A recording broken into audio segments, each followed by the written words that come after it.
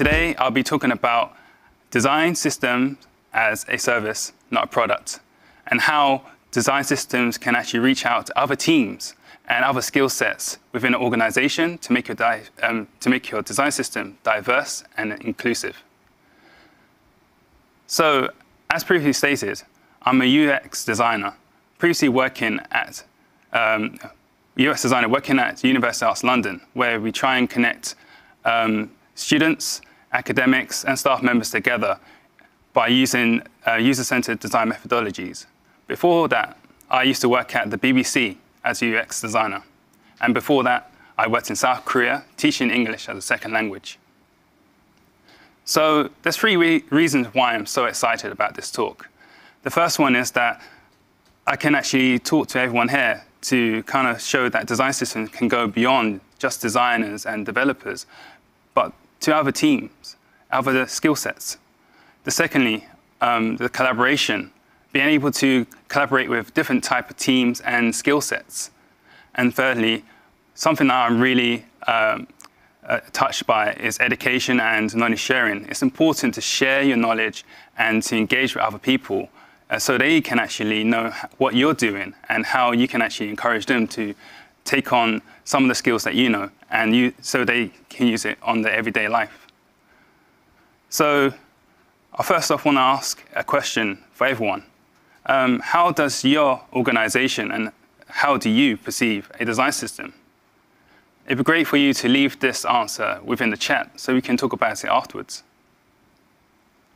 So talking about a design system and how it's perceived within the industry, here's a good quote from Nielsen Norman Group. They summarize a design system as known as pattern libraries or component libraries, promoting quality, consistency, UX design across products. So looking into the design system, we can see how it may be structured within some organizations. We have a pattern library, which has brand, atoms, components, and templates. We have tools such as Figma and GitHub, guidance, principles, guidance, documentation, and research, like reports. Typically, a design system is positioned with designers and developers who are the producers and the champions of the system. This can make these two teams feel overstretched by having to promote and become the champions throughout the whole organization to promote the design system. Also, due to only being within the scope of the designers and developers, there's minimal awareness of the design system throughout the whole organization. This makes it difficult to promote the design system throughout the organization, leading to a lack of awareness and acknowledgement of the design system. And this makes it difficult for growth and adoption of the design system. So let me give you a bit of a background of University Arts London. The university is made up of 6 colleges throughout London. We have 2 factions, which is one is private and one's private, and there's 26 departments. I'm based within the digital team, which is part of the communications and external affairs department. Our team is very small, made up of designers, developers, content designers, and accessibility. So we have ownership of 5 products, but we're also hired by other departments and teams throughout the university to provide our expertise in UX and development, content, and accessibility. This makes it difficult in terms of us being overstretched. But due to this, we want to grow other people's confidence in how they can actually utilize the skills that we have and apply it to what they do every day.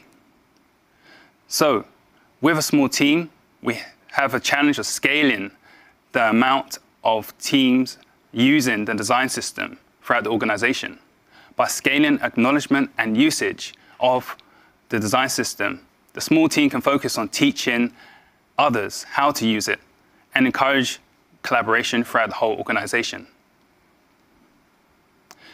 Another thing as well about the perception of a design system is that it's just a pattern library. But we want to go beyond that. We want to go beyond the pattern library, bring in different type of components such as accessibility, data, project management, and more. Traditionally, a university works in a waterfall format, but the digital team works in a way that is agile. We adapt to different changes, just like how digital works. And through the way that we're going to be teaching the design system, we want other teams throughout the organization to feel the benefits of being agile. And another thing that we want to do is distribution between other teams and skill sets so they can use the design system. And this is being done by onboarding these different teams and skill sets, knowing how to use the design system in an efficient way, allowing them to feel that they have knowledge and the ability to contribute to the design system, whereby helping the design system to become inclusive and diverse. So how might we make a design system inclusive to allow anyone to use and contribute to the system? It's all about expanding the team, empowering non-designers and developers to utilize the design system with large range of resources to produce better products and services to serve the key users that they want to connect with, and to actually allow little to no post-involvement of the design team due to the acknowledgement and know-how of using the design system. So here's a really good quote from the CEO of Figma, Dylan Field. Designers are opening up. They're welcoming non-designers into the process. They're co-editing with teammates. They're sharing what they do and how they do it with the community. What I find really interesting about his quote is that designers are opening up. We're accepting more people outside our design circles. It's a good idea to start a movement of being that team of people to kind of get people to come into that circle so that we can all work together to serve better human-centered design products and services. So the state of a design system could be seen as being very small within an organization in terms of the amount of awareness of the design system. But by adding new skills and new talents to the design system, we're able to expand the acknowledgement of the design system throughout the whole organization. So currently right now, it's built in isolation with only the design and development teams, whereas the business analysts, project managers, policymakers, accessibility, marketing, content teams are not able to really use the design system. So with the design system managed as a product and owned by the design and development team, it's being isolated from the whole organization. But with the new model, centralizing the design system so that design teams can start at the providers and then expand to other teams and skill sets, we can all together with different type of teams, stakeholders, and skill sets be able to utilize the design system as a service.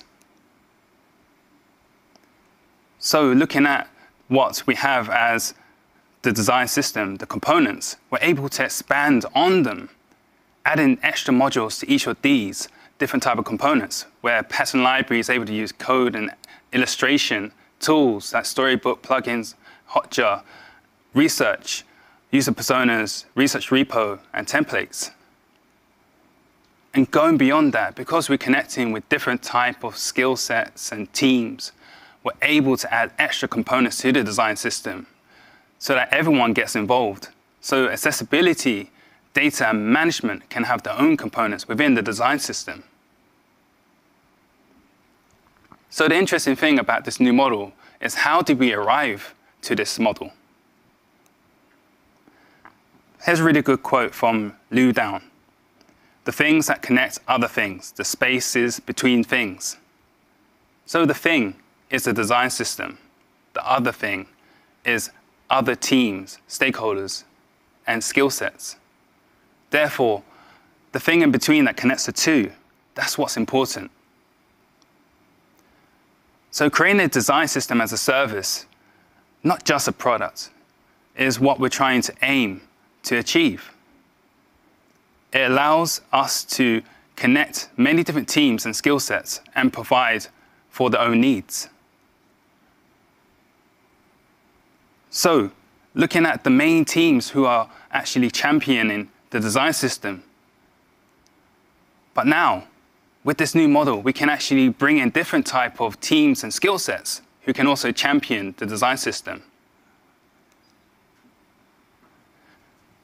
But the thing is, how do we connect the design system with these new teams and skill sets? That's where we create a service in a form of a UX advocacy program. It's reshaping the design system to connect with new teams and skill sets. This program never existed before. It's something new. It's experimental. Though the experience through creating this advocacy program, the digital team found that stakeholders want to become more confident about using the design system. So the digital team created this program to empower other people to utilize the design system, but also feel that they can contribute to it too. So let me give you a bit of a background about this UX advocacy program and how it's structured. So it's an educational service with 3 sections. So we have the introduction and foundation to UX, visual design and prototyping, user research and analysis. So using the design system components as teaching tools, we can utilize the design system to be taught as tools within each of these lessons. And the great thing about this, we're already using this new program throughout the organization. So we have business analysts, project managers, content designers, accessibility, marketing, and policymakers already taking part within these lessons. And the great thing about this is a selective model. You can pick and choose. So with the first section, we want participants to be introduced to the concept of UX, to gain an understanding of how UX impacts our daily lives. So this section is broken down into 3 lessons. We have the introduction, crash course, user personas, accessibility with UX. And as you can see, the design system components are used as the tools for teaching the lessons.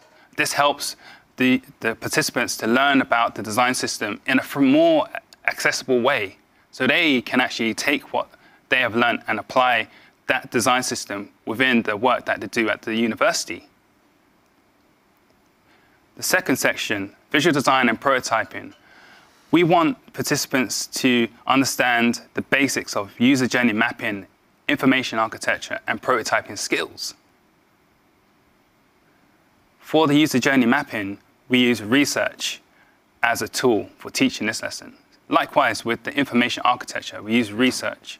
But for the prototyping crash course, we're using pattern libraries and the tools. And lastly, for our third section, the participants will learn the basics about qualitative and quantitative methods for gaining insights from users. And again, this section is broken up into 3 lessons: guerrilla testing, lab testing, and UX analysis. For the guerrilla testing, we're using the pattern library and tools. For lab testing, we're using tools and research. And for the UX analysis, we're using tools and research as well. So we're looking at that old model of where the design system was positioned, only with the design and development team championing the design system and the sole providers of the design system. With the introduction of the UX advocacy program, we're able to change that so that it becomes centralized. It becomes part of everyone's ownership and able for them to champion that design system too, and also to contribute to the design system, bringing in different skill sets and different teams to the mix of making the design system stronger. And this is a great quote from one of the participants, Lisa Van Erck. She's an operations administrator at UAL. From participating in the advocacy program, she's able to gain experiences of connecting with users by doing user testing and analysis. She understands that being involved is very important to understand the wider scale of what kind of impact she has on the university when she does her work. And it allows her to understand that what she does is making a big impact for the place that she works for.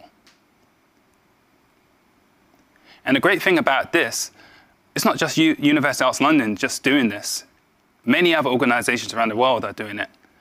And you can see this happening through the Figma community. So here's a few examples of these organizations around the world creating different types of design systems which go beyond design and development. So we have Mixpanel, who created a chat kit, an annotation kit, mood board, and feedback kit for their teams. We've got Figma for education, making Mascot Maker, making mind map files, and research resources. We've got Microsoft creating plugins, which brings in real live content data into the designs, which were produced by content designers. We've got University Arts London. We created our new user personas, which are modular, bringing in accessibility components to create a more diverse range of user types. And lastly, this is outside of the Figma community, but something that I would love to touch upon, which is GDS, Government Digital Services. They have their own space where they call their own design system a service manual. So a service manual which aims to achieve a joint team network and collaboration by a scale, connecting central and local governments together, and in-depth explanations for non-designers and developers to understand how to utilize different parts of the manual so they can actually utilize it and contribute to it too.